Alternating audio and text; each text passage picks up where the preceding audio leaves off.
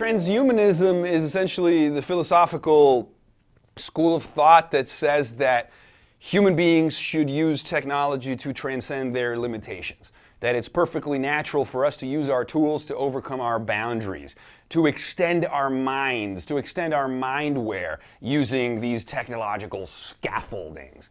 The philosophers Andy Clark and David Chalmers talk about technology as a scaffolding that extends our thought, our reach, and our vision.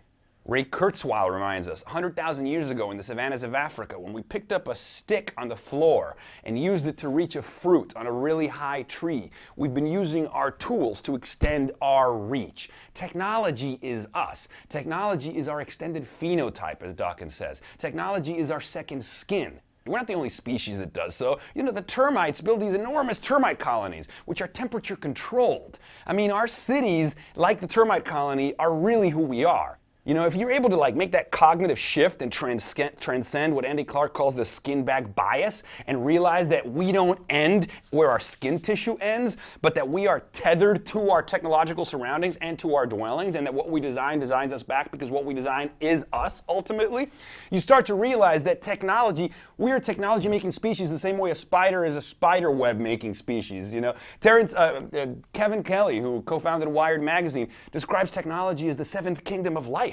He calls it the technium. He says that it's subject to the same evolutionary forces as biological evolution. You know, that's the craziness here, is that we're finding more and more that our technological systems are mirroring some of the most advanced natural systems in nature. You know, the internet is wired like the neurons in our brain, which is wired like computer models of dark matter in the universe. They all share the same intertwined filamental structure. What does this tell us? That there is no distinction between the born and the made.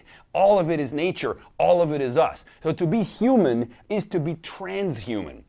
But the reason we're at a pivotal point in history is because now we've decommissioned natural selection. You know, this notion that we are now the chief agents of evolution, right? Edward O. Wilson reminds us, we now get to decide who we become. Freeman Dyson, in the near future, a new generation of artists composing genomes with the fluency that Blake and Byron wrote verses.